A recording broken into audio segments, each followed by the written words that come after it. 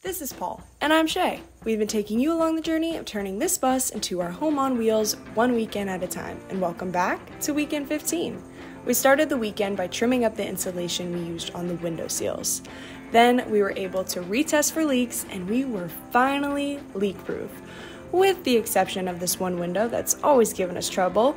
So we decided it was time for it to come out and be completely resealed. And when we got the window out, we were greeted by this tar that was somehow still wet, even though the bus was built in 2005, which freaked us out a little bit. But then I got to work removing all this tar, which took a lot of elbow grease. While I was scrubbing away, Paul continued redoing all the window seals. Now, this transformation's a little hard to see, but we removed all this old adhesive, and with the seals clean, we could reinstall the window. We used both construction adhesive and caulk to be extra safe, clamped up the window, left it to dry overnight, and the next day we were finally leak-proof, which was a huge relief for us, and we